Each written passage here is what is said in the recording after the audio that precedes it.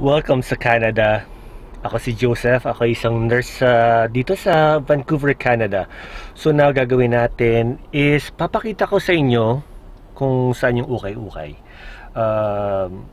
Maganda din yung mga ukay-ukay dito. Very good prices. So tignan natin. I-convert natin ang mga prices nandito sa peso. And makikita natin kung gaano kaganda. Okay, so pupunta tayo sa isang ukay-ukay. Tawag dito is a value village.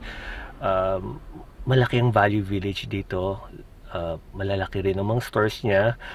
May mga different, it's like para siyang mall or department store na puros mga second hand. So, halika, tignan natin. Okay, right now windy dito sa Vancouver. Ang lamig. Dito tayo, naglalakad na tayo sa Value Village and titignan natin ang mga prices.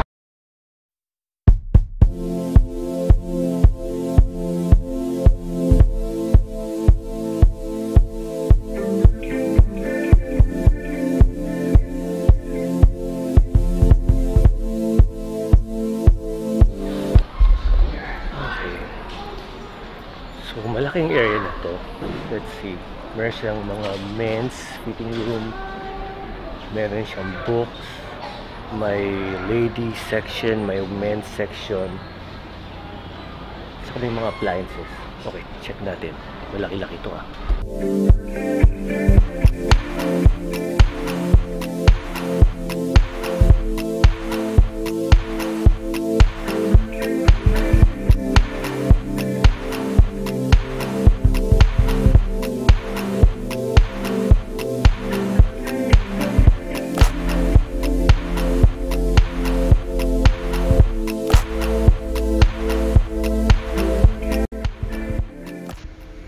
Ang first item natin ay isang Puma Orange Athletic T-shirt. Ang price na binibenta dito ay nasa $5.50 Canadian dollars. Pag i-convert mo siya ay umaabot siya ng 220 pesos.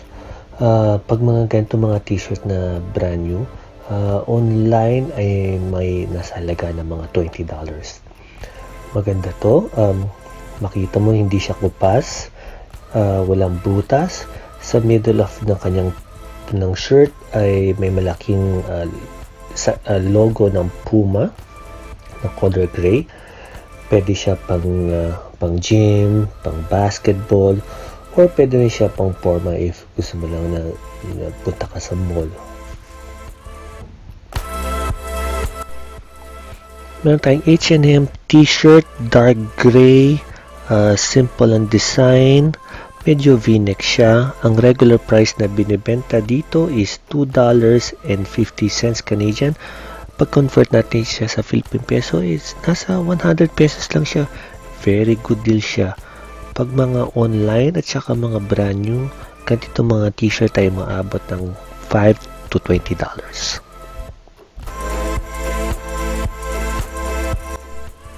Susunod nating item is a t-shirt na ang brand niya is Bosco. May malaking Russia na nakalagay sa kanyang front ng t-shirt. Ang kanyang color is white, red, and blue. Ang kanyang regular price is $11 binibenta dito. Pag convert mo sa Philippine peso, nasa 440 pesos siya. Nasa left sleeve niya is may isang logo or seal. Hindi ko alam kung anong seal yun. Nasa right sleeve naman niya is may nakalagay na Russian Olympic Team. Ang kanyang nasa back naman is simple rin. Meron siyang white, red, and blue ang kanyang color. Maganda. Hindi ko pass. At saka maganda pa siya. Good deal.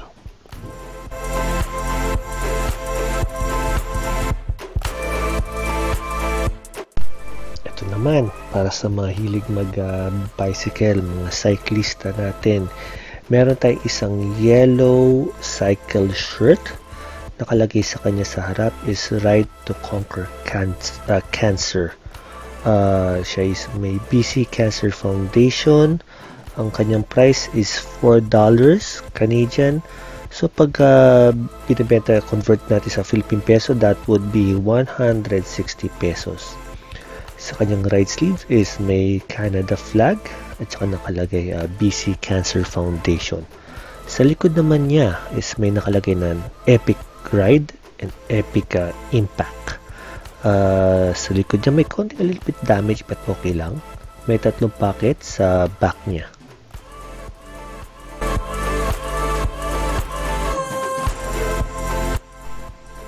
Meron tayong Boston Celtics basketball jersey. Color green siya. May malaking Boston na nakalagay sa front niya. Nakalagay rin is gawa dito by New Era.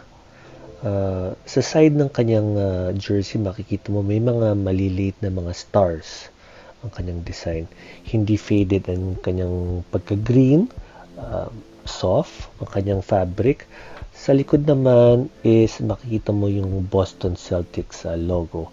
Ito may damage siya. Even yung number 46 yung malaki, may mga punit-punit. Yung number 46 na yan is sino ba yan? Si Aaron Bynes na naglalaro sa Phoenix Suns.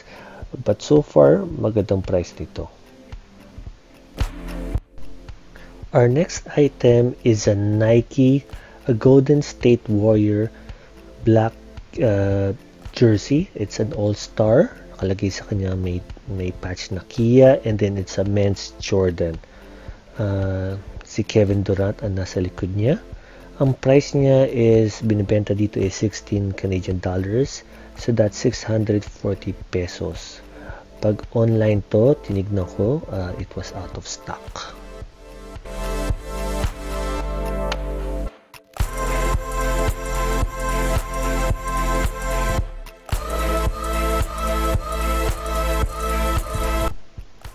For our denim naman, we have buffalo jeans. Ang kanyang color is gray, parang faded na kanyang design. Ang kanyang price is $6.50. Pag i-convert natin siya sa Philippine peso is nasa 260 pesos. Usually pag brand new online, nabebenta to is from $100 plus. Maganda siya, walang sira, walang butas. Our next denim is a Hollister denim jeans. Ang kanyang color is dark faded type of denim. Ang price niya na binibenta is $13.50. I-convert mo natin yan sa Philippine peso, it's about 560 pesos. Kanyang zipper is very good. Botones is good. Pag online, mga ganito brand new is binibenta to from $40 to $90 price range. Sa back part niya is may konting damage but pwede na. Meron tayong Levi's 511 green denim. Ang price niya is $20.50. So that is 840 pesos. Usually mga brand yung ganitong jeans. Online, it can go from $50 to $80. Ang kanyang botones is a button fly. So, complete ang kanyang buttons, walang sira. Fabric niya is very soft. Pagtingin mo sa likod niya, yung tag ng Levi's is color black. At saka, yung kanyang back pocket is walang butas.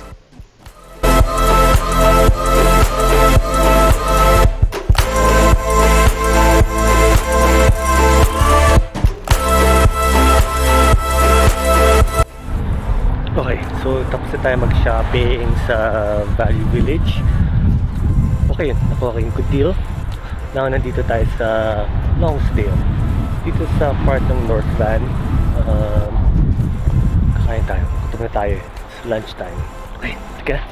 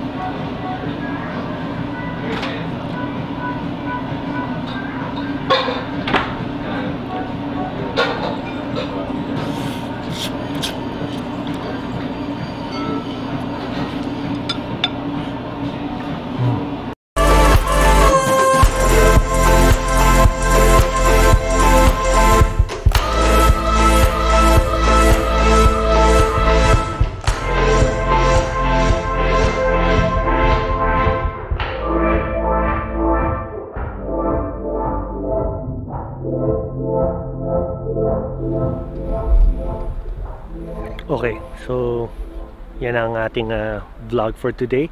So thank you very much. So ano ginawa natin? Nagpunta tayo sa Valley Village, tapos kumain tayo ng ramen. Yung ramen actually mura lang siya kasi grand opening pala sila. So mga $5 siya. It's regularly supposed to be $10, but kasi grand opening, so may see sila 50% off. So yan na, nagtatapos ang ating vlog.